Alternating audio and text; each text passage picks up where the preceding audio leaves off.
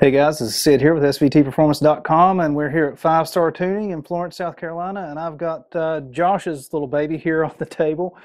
It's a 7.3 liter intake manifold, but there's something a little special about this one. Been sent off, and it's had a little port job done.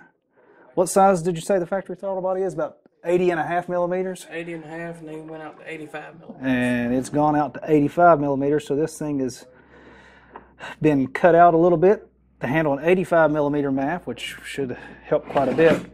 If we flip it over here and check it out, ports have also been cleaned up quite a bit. I mean, you can't even see the separation line in here where the manifold is actually a couple different pieces and it's all sort of glued together. It's plastic manifold.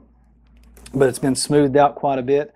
And one of the big differences with the 7.3 versus a lot of the other gas intake manifolds we've seen from Ford is there's no injector boss on these things, so you don't have to worry about any air turbulence around your fuel injector in the intake manifold. So you can get in here and clean this thing up very nicely. But you can see how much larger these intake ports are on this versus, say, a Coyote head, which, I mean, even a Coyote has pretty big ports, but nothing like this. You can tell this is big motor stuff here.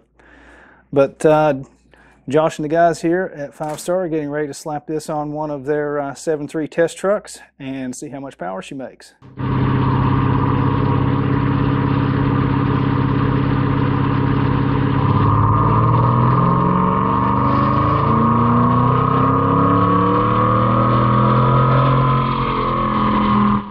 So it looks like the ported intake manifold picked up about 7 or 8 horsepower, but it was all at the very top of the RPM range.